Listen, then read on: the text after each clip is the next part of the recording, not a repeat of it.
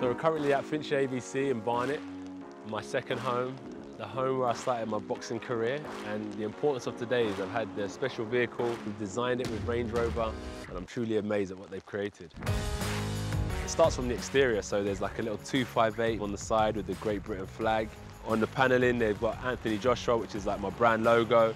They've got my crest as well outside. Then as you enter the car, on the handle, they've got these tiny details which have been crafted into the door handle with boxing gloves. They've got my signature on the seat. Gonna hug this bad boy. With the Range Rover, it caters for your own personal needs. If you want to be cool, if you want to be stylish, elegant. And how it helped me prepare in terms of my preparation for the fight is from driving myself, I'm very comfortable, especially with the seats and the heated seats, the massage aspect to it. And if I am being driven, there is a first-class feeling as if you're in an aeroplane.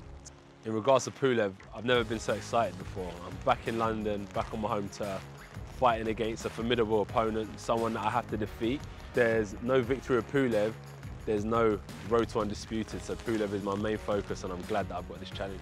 Training has already started, so I'm in a better place than I was last year due to the lessons I had to learn. And Pulev will reveal some new skills and a definitely new style of boxing. Ruiz was a lot shorter, a lot wider.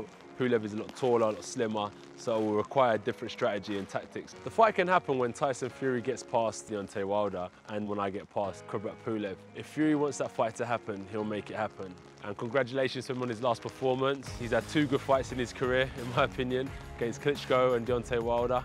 And he's managed to win them both, so he's on a high right now. But he has to be careful what he wishes for because the young gunners are coming up and will definitely take that Tyson Fury challenge with both hands.